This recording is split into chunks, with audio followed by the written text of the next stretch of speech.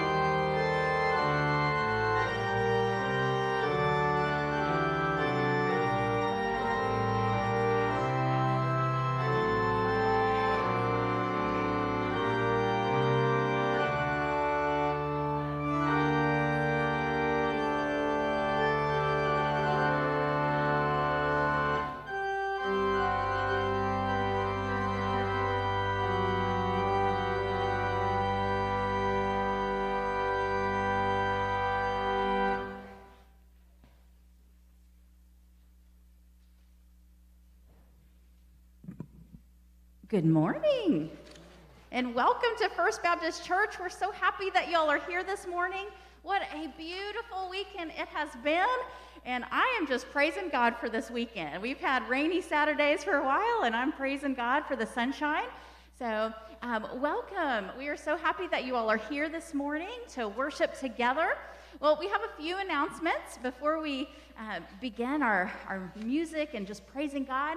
Well, we have a summer kickoff event that our kids and youth are having. So if you're a parent or grandparent, or if your aunt, uncle have kids, then we invite you to this. It's going to be lots of fun. The Sunday, May 16th at 5:30, we're going to have inflatables and a pitch and cookout, and this will happen at Eggleston on the playground area. So we invite you to that. Also, this Wednesday at 6:30, we'll have our choir practice. So this is the first time since COVID. So this is really exciting.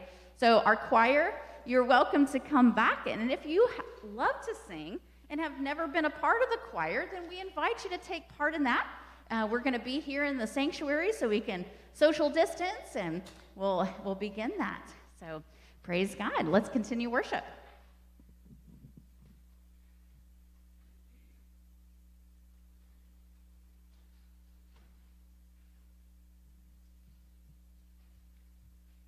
Let us pray.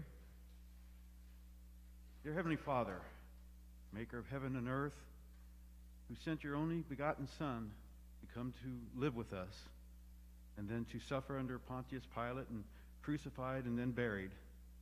But on the third day, you rose from the dead to be with you together in heaven. And because of this sacrifice, dear Lord, we also are able to be with you eternally. We thank you and we love you for this. And we thank you for this opportunity as a church body to come together, to praise you, and to glorify you. And may we learn from today's lesson things that we can apply to our lives to become better Christians. In Jesus' name we pray, amen. Let us now sing together the hymn, Rejoice, the Lord is King.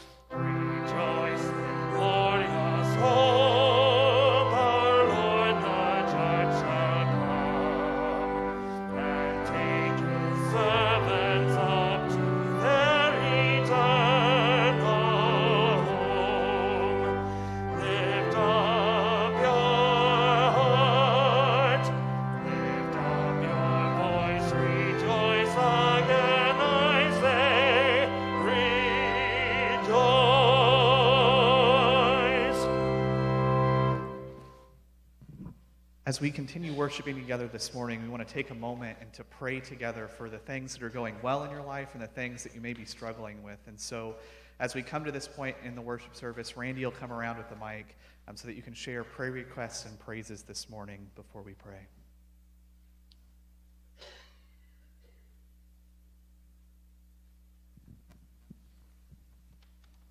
Rick is having a procedure done Wednesday at Clark Memorial, so I'd like you to keep both of us in your prayers. In the bulletin, you'll notice that we had our great-nephew on the prayer list because he had bacterial meningitis. I'm glad to report that he went home this week, I think Tuesday, and they don't think there will be any long-term permanent effects from that. So that's a real praise. I'd like you to keep Rocky Harrell in your prayers. He's in Louisville with blood clots, but they say he's improving.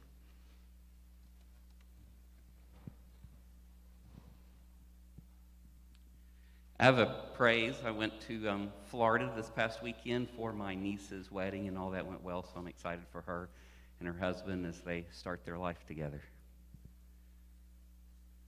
Would anyone else like to share this morning? Jody Furnish was in the hospital this week. Sure. Jody Sullivan was in the hospital this week. Her hip was bothering her terribly, and she came out yesterday. Still not resolved completely, but she's looking for solutions still.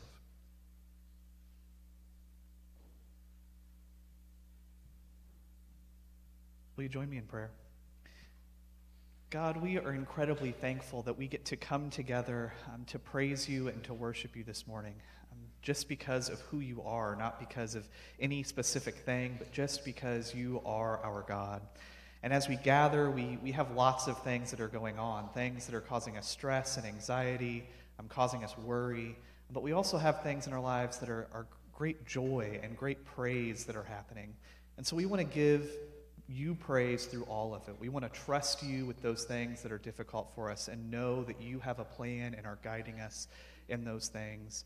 And we also want to give you the glory for the good in our lives because we know that it truly comes from you. So Lord, lead us deeper into our worship this morning, a worship that would leave this place and be a part of every breath that we take. In Jesus' name we pray. Amen. Let us now sing together the hymn, Fill My Cup, Lord.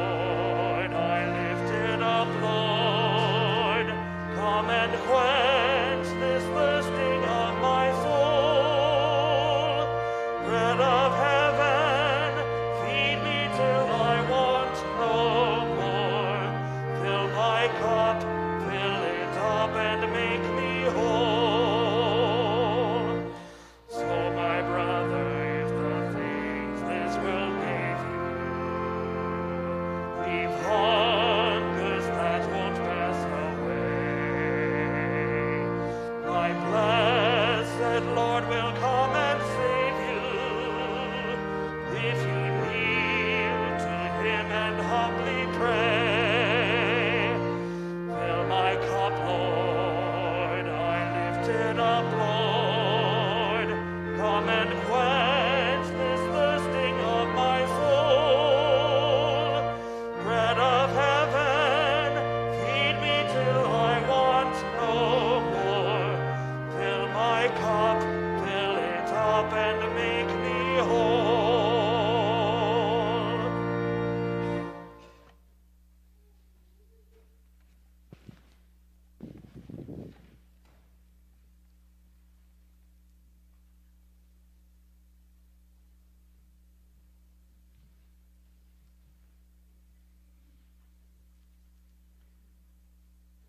Jesus, as he experienced his last moment with his disciples before he was facing that cruel cross, he had a final meal with them. And as he experienced this time with them, he recognized the importance of communicating what was happening with the journey that they were about to taste.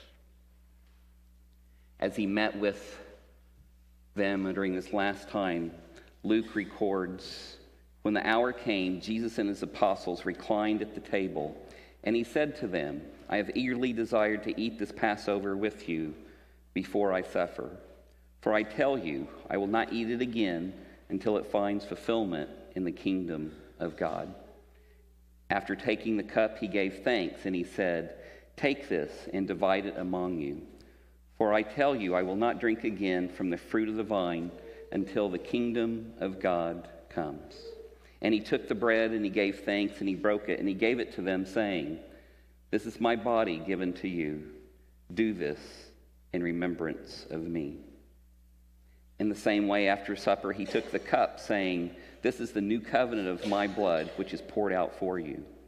But the hand of him who is going to betray me is with me at the table. It's a reminder with that last sentence that as Jesus poured out his life for us, we can also betray him at the same time. So I think as we experience this meal together, as we come together to be at his table, that's examining ourselves and looking at our own lives and asking the question, is it I? Is it I? Do I betray my Savior as well, just like Judas? So during this time of reflection, as we give thanksgiving for this incredible gift of eternal life that is laid out before us, at the same time we reflect on our own selves. And am I doing things that betray our Lord and Savior? This morning, as we partake together, we're going to do it differently than we have in the past. And we want to invite anyone who are our guests with us this morning, that it doesn't matter what church you are from. If you are a follower of our Savior, you're welcome to partake in these elements as well. But this morning, I will pray, and after I pray, I'm going to have you the opportunity to come up and take up the elements here at front and go back to your seat. And then after you partake them, you can just put your cup back in the hole in the pew in front of you. So as you play, go ahead and we'll start over here. And then when that side's done, we'll have this side, Peanut Gallery here, and then here. Let's pray. God, as we understand your love for us and the incredible thing of making your table available, we thank you for that. And as we examine our own selves and our own lives, we thank you for that. In Jesus' precious name we pray. Amen.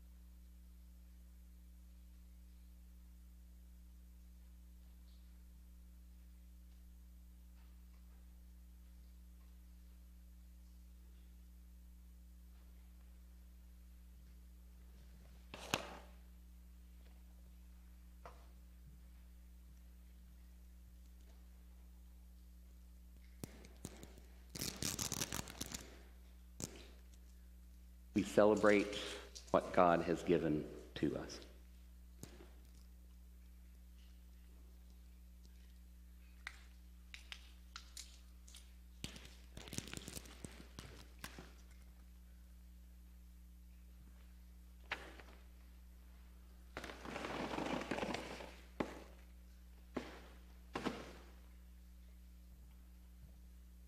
We come now at this time during our service for our offertory prayer. I would remind folks that our trays or plates are back at the back. You want to drop your offering off there. And I'd also remind you that this is the first Sunday of the month, and we take up the benevolence offering. If you feel so inclined. Let's pray. Father, we come this morning acknowledging you and saying just thank you so very much for all that you do for us. We know that all is yours, and we thank you for blessing us with the gifts that you give us. We come now at this time to give back a portion of that, just to show you that we love you. We continue to plead with you and ask you to watch over us and take care of us. We lift up those that are sick and have ailments. We pray to your healing hand to them. Those that are discouraged or angry or whatever else, we just pray that you would take and comfort them. We pray that you would take and use us as instruments of your extension, that we would have a gladness in our heart to go and to take and tell others about you. Randy said, is it I? Yes, Lord, I fail you on a regular basis.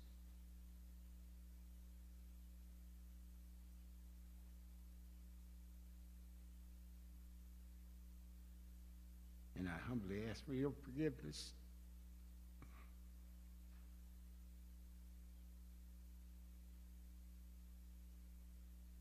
Thank you for the opportunity to forgive me.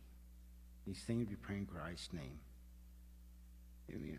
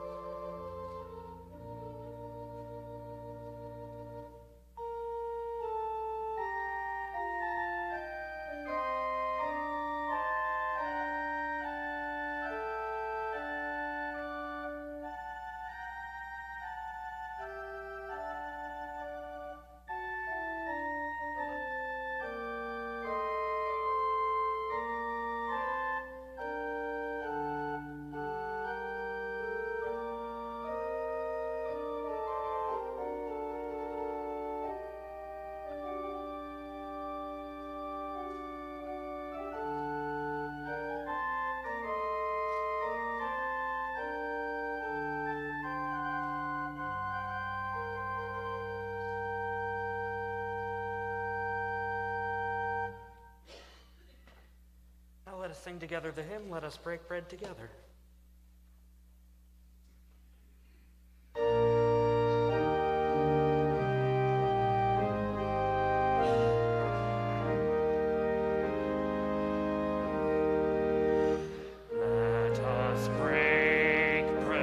Together on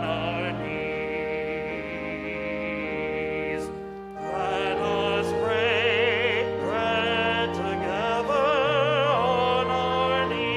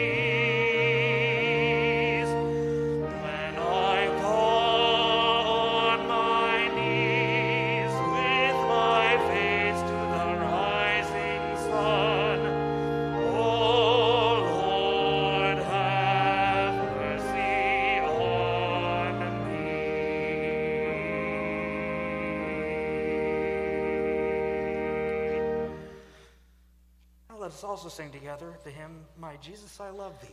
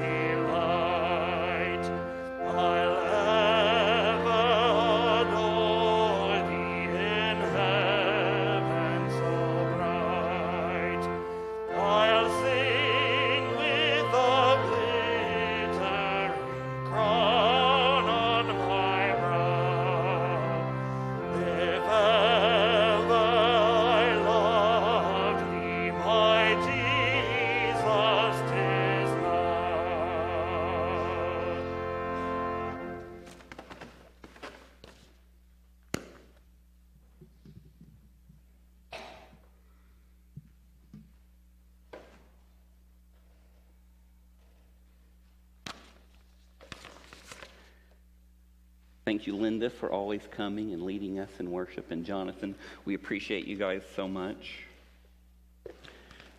Did you miss me? I missed you last week.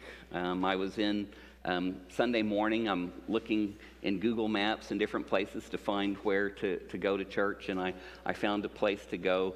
And while I was sitting there, I was thinking, I wish I was at home at my church. I love you guys so much, so I appreciate my church family and how special that you guys are.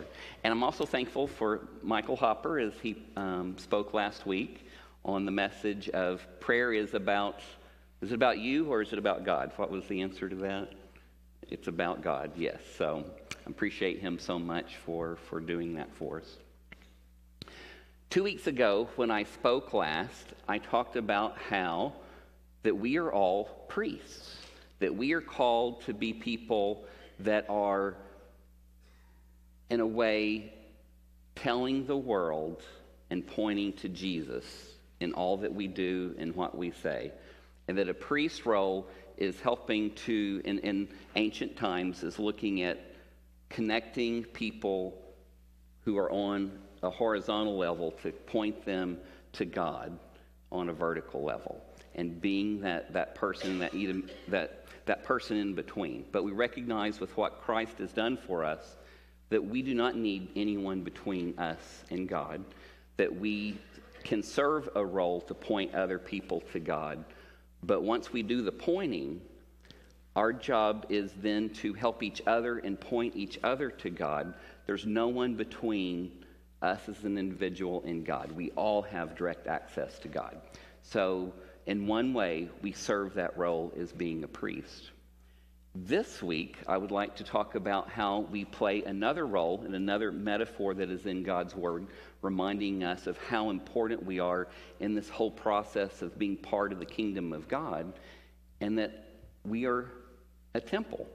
So where do priests work in ancient times? They would work in a temple.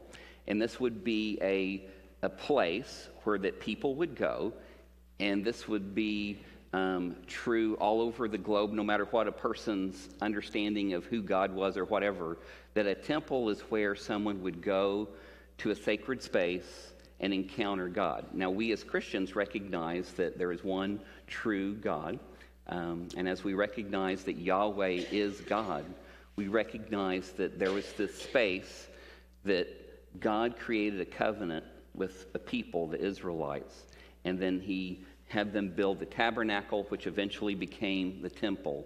But this was a space that was created, a very special space that was created, that was to be this connection point.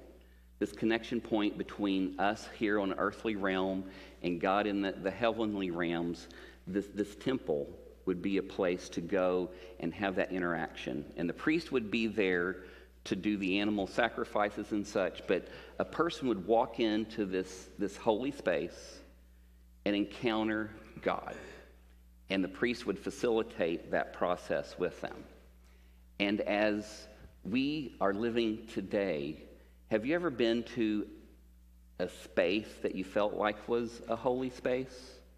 Sometimes, yes. I recognize in my own life that there are places that I would go that are special to me, that would be a holy place. One of them, personally, for me, would be when I was at church camp. And when I would go to church camp, that is where I committed my life to Christ when I was 16 years old. And it's also the place where I felt a calling to go into ministry. And whenever I go back to that spot, I felt a special closeness with God in that spot because of the memories that I had of connecting with God there. And I remember even a few years ago going into the chapel and being reminded of it being filled with fellow students my age as we sang hymns, as we sang contemporary songs. And that was a very special spot for me. What I want us to start really thinking about, and I want to point to Scripture here as Paul and John talk about what this means to have sacred space and what that means for us and how we're actually called to be a very special component in that. And even as I look at when I think of church camp and my experiences there, what really made that a special experience and made that a special holy place for me wasn't the building or the beautiful grounds or the trees that were there. It was the people that was there when I was there that were connecting and providing an environment to connect me with God. And as I think about it, it wasn't so much the space, but the people who were in that space during that time period. Paul, in a moment, we're going to look in Corinthians, but before we get there, I want to mention that this city, Paul had started a church here years earlier, and he wrote a series of letters responding to things that were going on in the church. And the church at Corinth had a tough hill to climb. Corinth itself was a city that would be, and sometimes I like to compare ancient cities that are in the Bible to modern ones. And the city of Corinth, I would compare most to Las Vegas, okay, Sin City. And in fact, they even had, archaeologists have discovered a term that was used in writings saying, oh, you're so Corinthian, and that would mean you're so promiscuous. So depending on what your lifestyle was like, that would be a negative term or a positive term. But Corinth would be Sin City. So a lot was going on there. And something that's hard for me to get a hold of sometimes is, you know, before Christianity was there and within the pagan religions that existed at the time, actually immorality was part of people's faith. And that for us in a Christian culture is hard to grasp. But things that they would do for worship would be abhorrent to us as Christians. Because if they would go into a temple to the gods, and they would have a fertility god and other types of gods, that actually prostitution would be used in that temple as a part of worship service. And so this is the things that this early church is having to deal with, is to change people's mindsets, that there is a holy way to live and there's a non-holy way to live. And what you used to think was a way to worship is something that is not healthy at all, and in fact is quite detestable. So as Paul is writing to this church at Corinth, he's got a lot of convincing to do as the people and the new Christians are coming in are dealing with these issues. And you can imagine as a church, and you're wanting new people to come in and learn about Jesus, but we all, whenever we come in to the body of Christ together, we bring with us our own junk. We bring our own history, we bring our own background with us, and as we enter into the worship space together, we bring our past with us.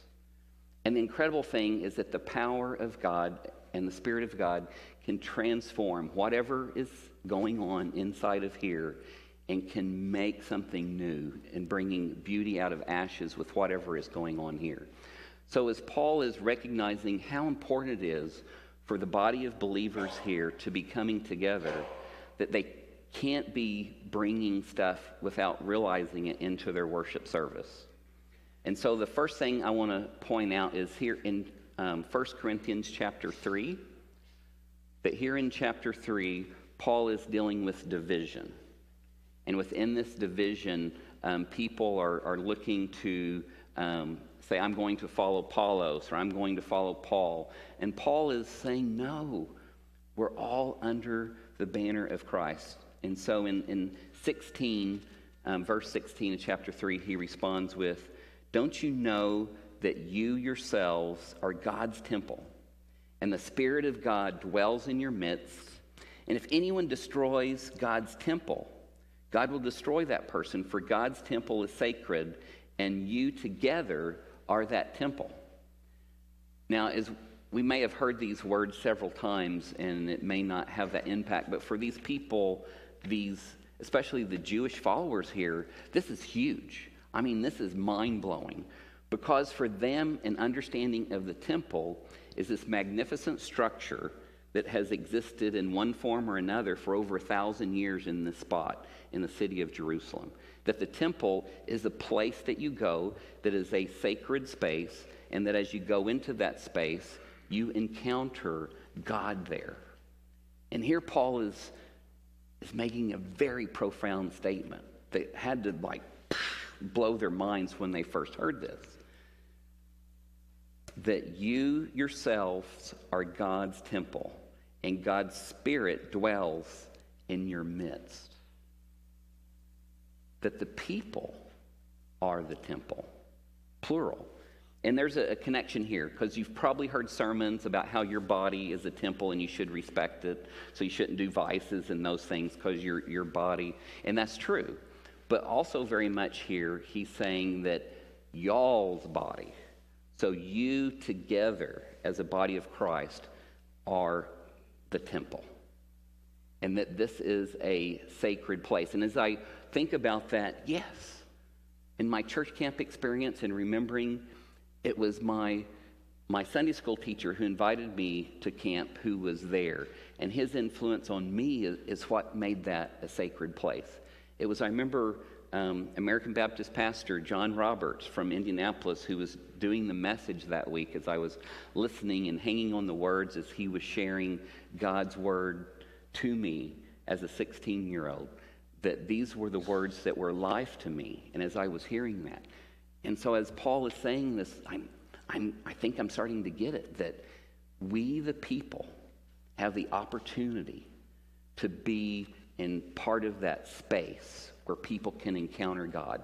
Not that it's us at all as individuals, but we're pointing to that Heavenly Father and His love and His grace and the Spirit of God that can have that impact on us. So Paul is, you can tell he's frustrated here, that he's angry, and he's saying this is horrible, that you are destroying God's temple by your division that you're having in the church, and that's bad. You're destroying the sacred space. When people come into the church family, they're hearing division. They're not hearing the holiness of God in that sacred space. Powerful, powerful argument here, but it's incredible because Paul is saying, you are the temple. That's amazing. And then in chapter 6, Paul comes back to this argument again. You see, here in 6, Paul says, and I'll go up even a little above this in 15, do you not know that your bodies are members of Christ himself? Shall I then take the members of Christ and unite them with a prostitute? No, never. Do you not know that he who unites himself with a prostitute is one with her body? For it is said, the two will become one flesh. But whoever is united with the Lord is one with him in spirit. Flee from sexual immorality. All other sins a person commits are outside the body. But whoever sins sexually sins against their own body. So Paul is coming back to this statement that what you do as a body is important in creating the sacred space, but also you as an individual. That what you do with your own body is something that is supremely important to the sacred space of not only the church body, but around you as well, within your family and what is going on within your family. That creating and being a part of this holy space, the sacred space, is critical to understand how important this is. In 19, he continues, do you not know that your bodies are temples of the Holy Spirit who is in you, whom you have received from God? You are not your own. You were bought at a price. Therefore, honor God with your bodies.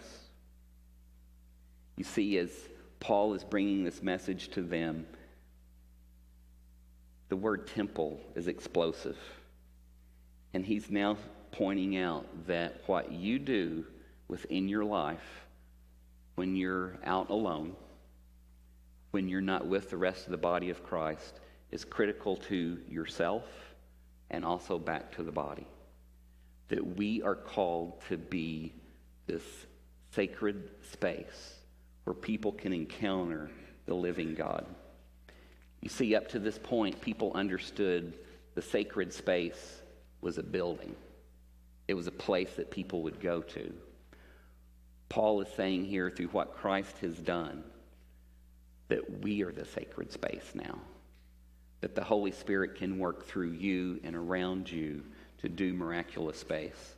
And so wherever you go, whether it's Sunday or Monday or Thursday, that you're carrying that sacred space with you because the Spirit is inside of you. Have you been to a place in your own life where you recognize that when you're in this presence of another person, you really respected that person? I remember some of our deacons at a deacon meeting were talking about how unworthy they felt to be a deacon, but they really respected many of those saints who have gone on before and recognized that when they were around them, they felt like they were around godly people. I know one person that when I was in their presence, I felt the presence of God. One was a Sunday school teacher that I had, and I had the unfortunate privilege of doing his funeral a couple years ago. As he died of Lou Gehrig's disease. But when I heard that he had contracted his disease and went to visit, and as he was talking about life and God, I just felt the presence of God with him as he was talking.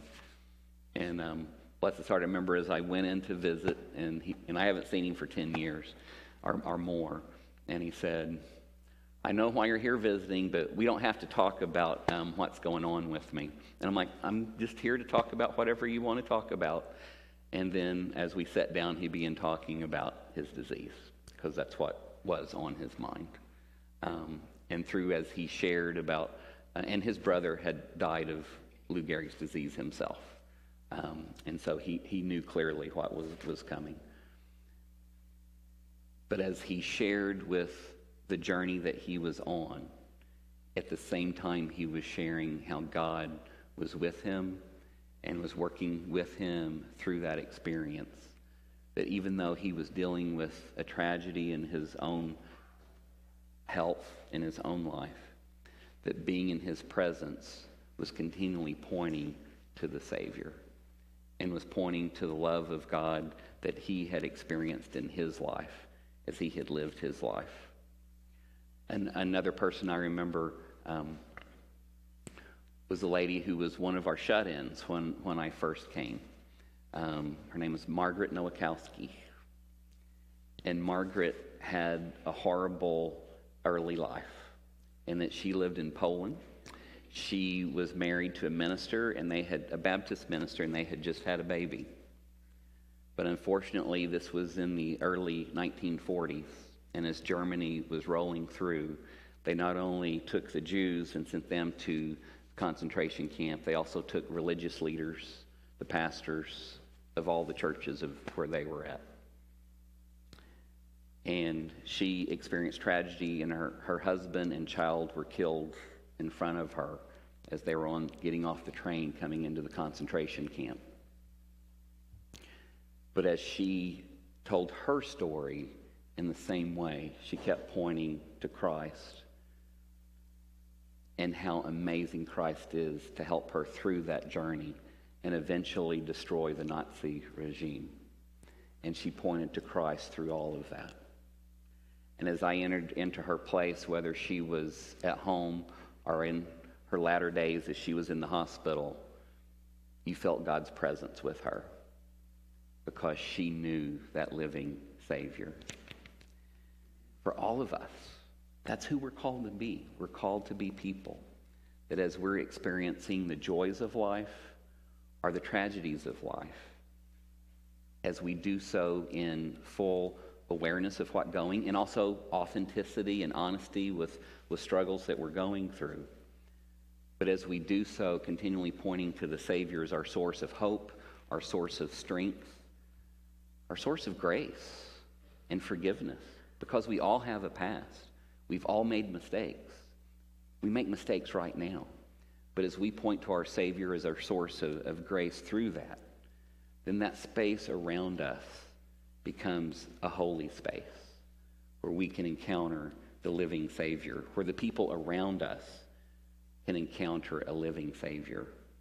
So are you aware in your own life of the space around you by your actions and your words and your deeds, whether it's in person or online or through writings that you do, the people see a holy space around you. Not that you're holy, but that you're pointing to a risen Savior. Your body doesn't belong to you. I once saw a children's book, and it's for little kids, and it's talking about good touch and bad touch, and the title of it was, Your Body Belongs to You. Biblically looking, your body belongs to Christ, and our bodies are all connected as one body together. Our culture is telling us, you belong to you, and that's it. You don't worry about other people. Our culture teaches us sometimes even that your body is a little God, and maybe there's a big God, but we're all little gods. No, that's a distortion of this. We're all to reflect the love of God. We're all to be pointing to God, but we're not God in any way, shape, or form. So for you this morning, are you part of that creating a sacred space around you and what you do? I want us to think about the question this morning. What can I do to be more aware of my role in the kingdom as sacred space? What do I need to do in my life to make that so? What changes do I need to make? What parts of my life do I need to allow Jesus to come into, to cleanse, to take care of? What things and attitudes do I need to allow God to come into my life so that when people around me, they see Jesus and they don't see me? My dear friend Margaret, who was in the concentration camp, I made a mistake with her that really made her upset. Because I went to visit at Hanover College. There was a guest speaker at Hanover College for the community to come and listen to. It was another person who had survived the Holocaust. And as she talked about her survival, at the end they had a question and answer time, and I asked the question, you're a Jewish person? And she said yes. And I said, how did this experience affect your faith? And she said, just like Eddie Wiesel in his book Night, my God died while I was there in camp. And so seeing the stark contrast between these two women who dealt with similar environments, I told Margaret that. And she was so angry because she understood how important it is of what Paul was saying about the sacred space. And she felt badly for her, but at the same time she was angry, just like Paul was angry at the church here in Corinth, because she had given up because of her experiences. Don't give up on the Savior because of your experiences. Whether it's your own personal mistakes or your own personal sin, don't give up on Christ's ability to deal with that. Or maybe you've had to endure horrible things that have nothing to do with you. It's something that other people have done to you. Don't give up on Jesus because of that. Don't give up on the opportunity to allow Jesus to come in and cleanse that in your life so that you can be part of his plan of the kingdom of God, of providing sacred space for yourself and other people. What can you do to be more aware of changes you need to make to be a positive role in the kingdom of God? Think about these things as Linda plays a little. I'm going to be up here. If you'd like to come up and pray about anything or talk about anything, that opportunity is open as we pause and allow the Spirit to speak to us together.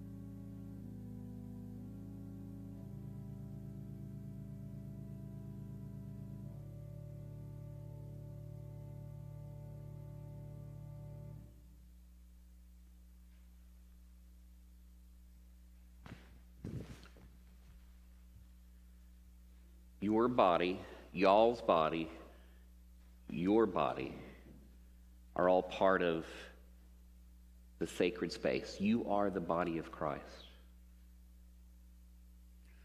In the first chapter of John, it talks about where the Logos, the Word came to dwell among us. The body of Christ is you.